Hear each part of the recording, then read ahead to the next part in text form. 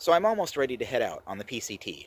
But before I do, there is one thing that is absolutely expected of me as a prospective vlogger. And what that thing is my 2019 PCT thru-hike gear list video! So let's start with my big three. First of all is my pack. I have the Osprey Exos 58. This is the 2017 version. I was really lucky to get this version on Craigslist because I now have the side pockets, so I don't have to worry about the fanny pack. To protect myself from the rain, I am including a plain old contrast compactor bag. I didn't want to bother with a pack cover, and this has worked very well so far. Moving on to the next thing, that would be my shelter. This is the Tarp Tent Stratospire 2. I've used this for several years now on all of my trips, and it's worked really well. It's got a good weight to size ratio, so that my wife and I can both fit in this. Moving on, we have my quilt. I went with the Enlightened Equipment Enigma 20. I'm a very hot sleeper, so I really wanted to go with a quilt, and the 20 degree has been more than adequate on trips that I've taken so far. Continuing on my sleep system, I have my sleeping pad, which is the Thermarest Z-Lite, the short version, as well as a Sea to Summit pillow. Moving on to my cook system, I have the Tokes 750 milliliter titanium pot, as well as a Talenti ice cream jar. For my stove, I have the MSR Pocket Rocket 2, as well as a Snow Peak titanium spork. I have a Nock Vecto 2 for additional water capacity, and the Sawyer Squeeze for my filtration, as well as obviously the Bic lighter and some rubber bands to keep everything together. Alright, so let's go ahead and move on to my clothing. So I'll start with what I'll be wearing. For the shirt, it is the Columbia Silver Ridge Light. I didn't actually realize how much I would like a button-up shirt until I got one and I tried it, and I absolutely love it. Next is the Columbia Silver Ridge Light pants. These are convertible pants. They'll turn into shorts. I actually really like hiking in pants as opposed to shorts, but normally I see people starting out with these things, and by the time they've gotten partway through the desert, they've changed out for like running shorts. We'll see if I actually stick with these, but I've used them for a while now, and I really like them. Also going to be carrying a buff. For gloves, I will be carrying the Outdoor Research Versaliner gloves. These have a packed-away waterproof liner. Also going to be in the desert and probably through Northern California carrying the Outdoor Research sun gloves. For base layer and sleeping, I have the Patagonia Capilene top and bottom. For underwear, I am using 32 degree cool underwear. I also have a full-length pair of socks that I use for sleeping. These are Darn Toughs.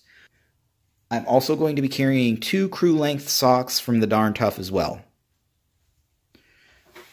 For shoes, we have the Ultra Lone Peak 3.5s. Looking at rainwear, for pants, I have the Anti-Gravity Gear rain pant and the Lightheart Gear rain jacket. For hats, we have my Tilly hat, as well as a fleece beanie. I do not know what brand this is. This is just something I've had forever, and it works great to keep me warm at night. As well as that, I am carrying a Sea to Summit bug net, and that is a necessity for me. One final thing that I forgot to mention, my puffy. My puffy is the Western Mountaineering Flash. It's an 850 fill jacket, and it works great.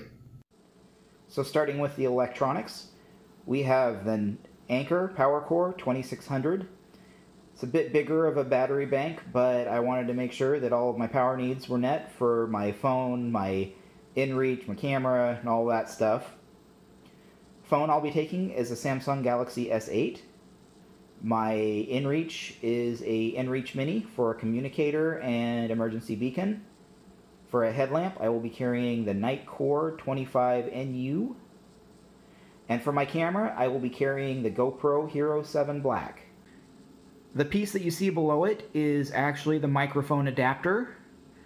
I unfortunately did not realize that in order to have an external mic, you needed a big ol' honkin' dongle and there was no actual case for it. So I had my friend from Jote Labs 3D print me up this custom case that will, as you can see, fit the thing perfectly and just attaches onto my tripod. My tripod is the Joby GorillaPod Mini. It is the smallest one I could find. I'm only going to need it for when I'm setting up time-lapse shots and possibly doing some night shots, so I don't need anything more heavy-duty than that. In addition to my GorillaPod, I have a small camera handlebar mount that I have attached to my trekking pole.